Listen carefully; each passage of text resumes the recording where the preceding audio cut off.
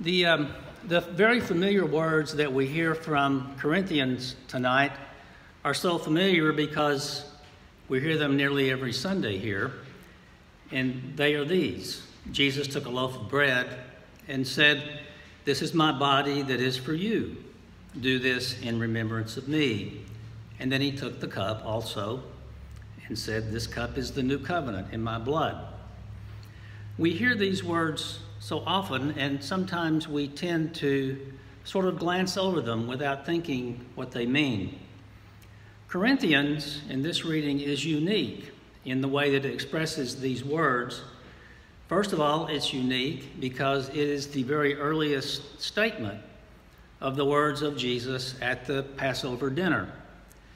The letter to the Corinthians was written somewhere in the early 50s by the Apostle Paul.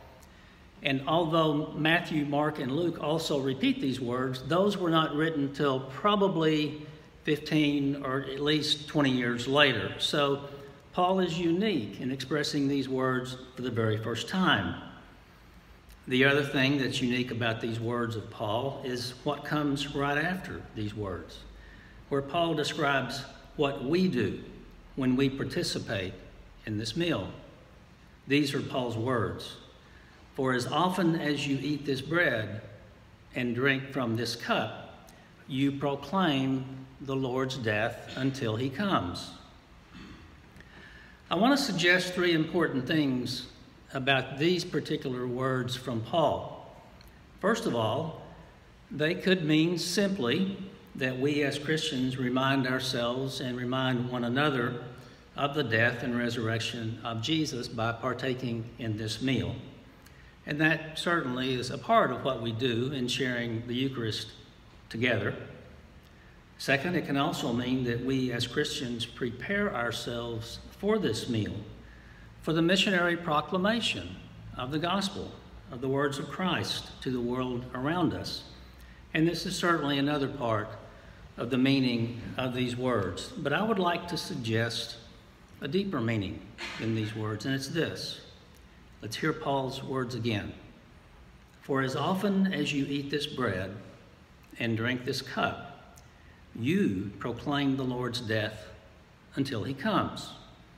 These words don't appear in any of the Gospels. These are Paul's words alone.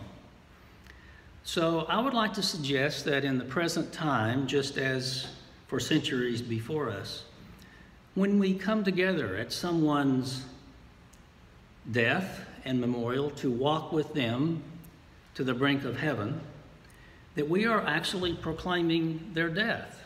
We're not only proclaiming their death, we are proclaiming their death by remembering their life.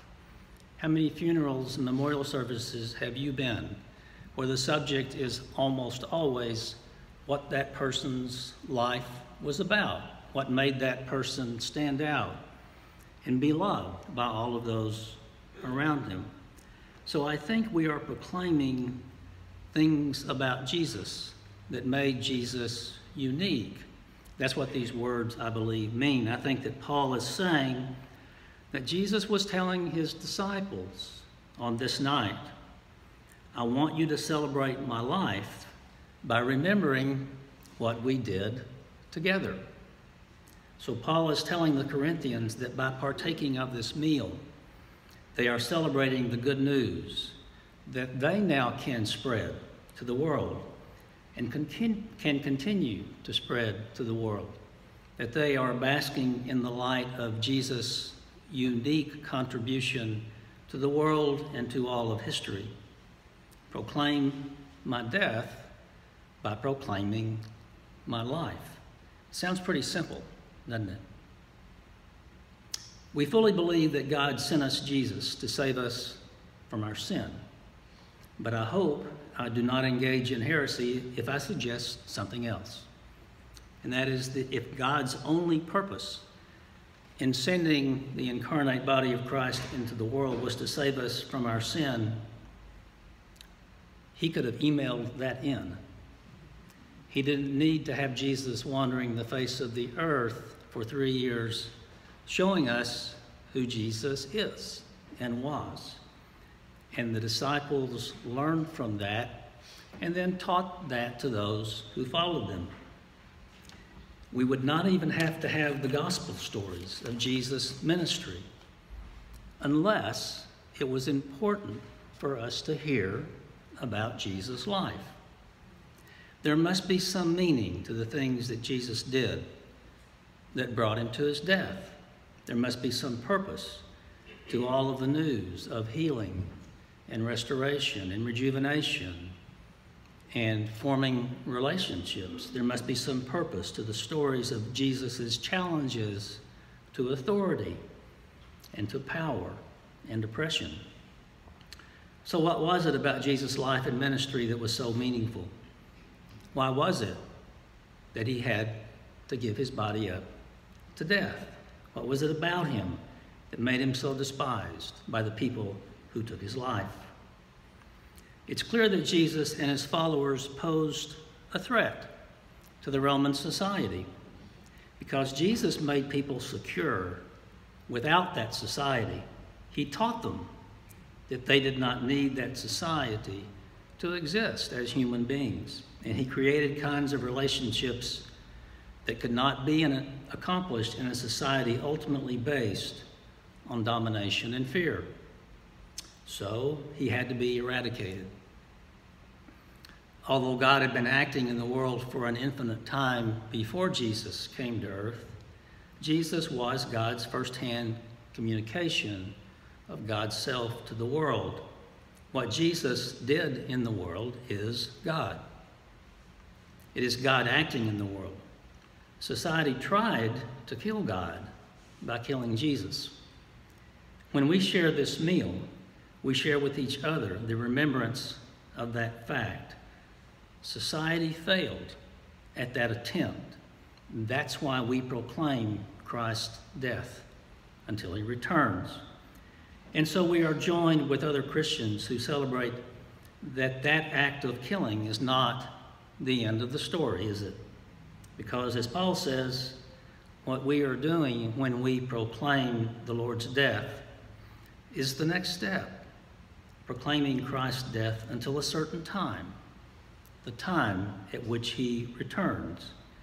And that is the rest of the story, which lands us in the future, the fruition of the kingdom in Christ's return.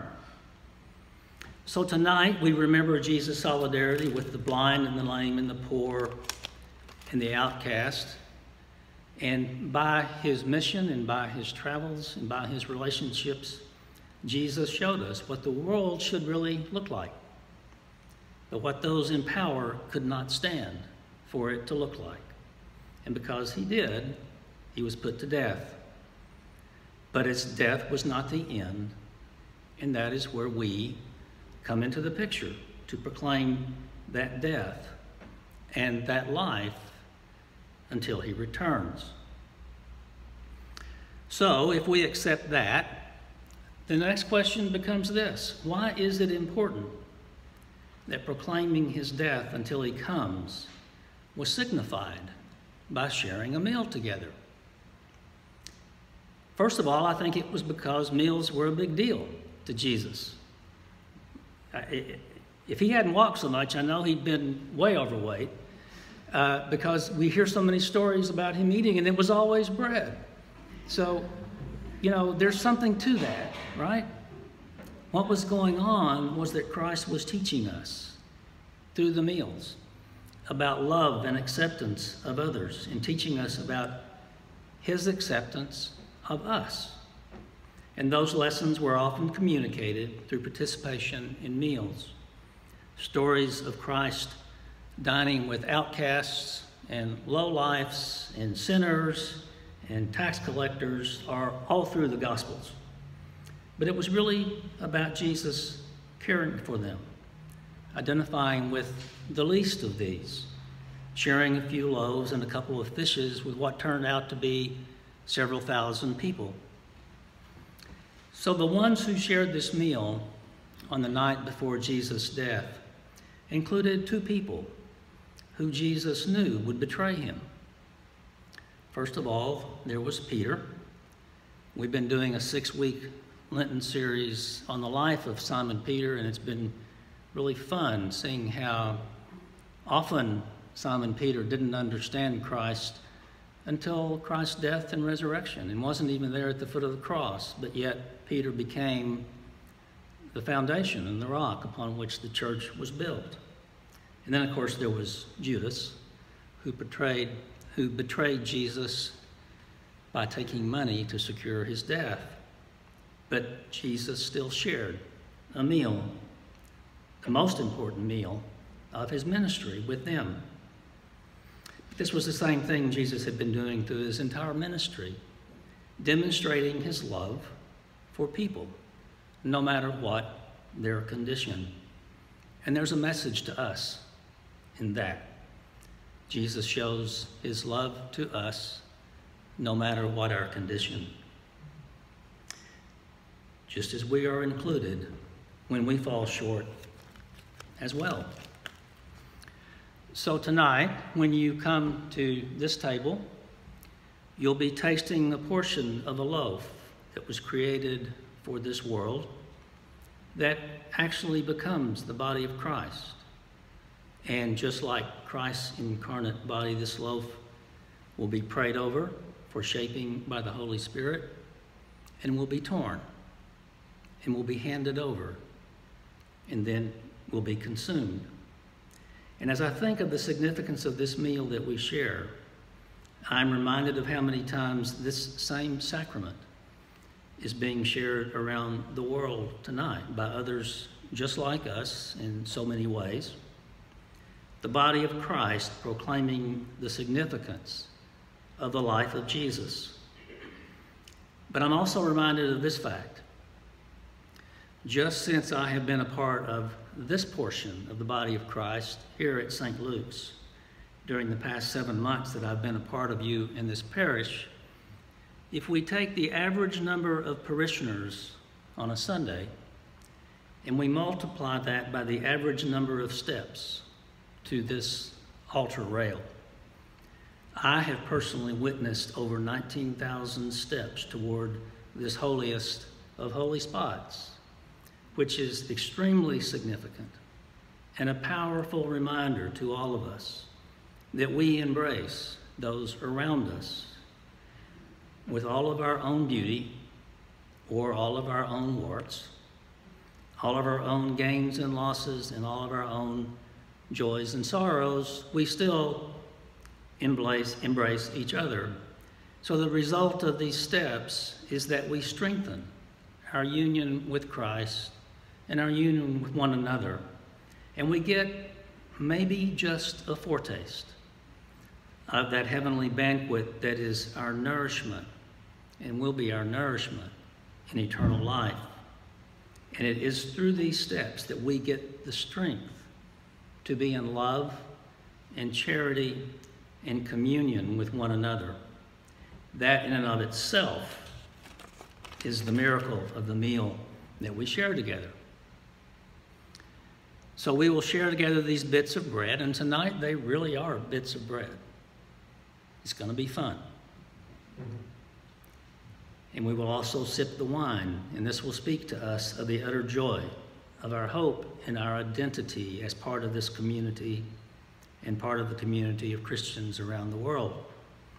And as we do this, we share the gift of the Holy Spirit, which illuminates the world around us and grants us a new beginning for every day, no matter how the previous day ended up, which by itself gives us courage and strength beyond our other very meager resources.